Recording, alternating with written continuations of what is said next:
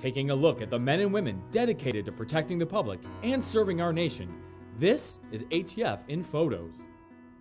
Honoring the fallen heroes of ATF during National Police Week. Two special agents stand guard in front of the ATF Headquarters Memorial, Washington, D.C. ATF employees, family, and friends gather at the end of the Concerns of Police Survivors, or COPS, bike ride. After cyclists rode 250 miles from Chesapeake, Virginia, they finished at the National Marine Corps Memorial, Arlington, Virginia. During the 20th annual memorial observance, a member of the Color Guard sings the national anthem at ATF headquarters, Washington, D.C.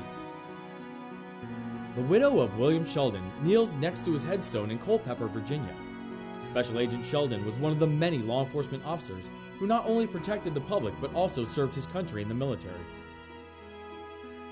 Police officers attend the candlelight vigil on the National Mall. Thousands of law enforcement, family, and friends gather to remember those who have fallen protecting their communities. And that's ATF in Photos. For more imagery and to catch up on the latest ATF news, check us out at atf.gov or follow us on Twitter at ATFHQ.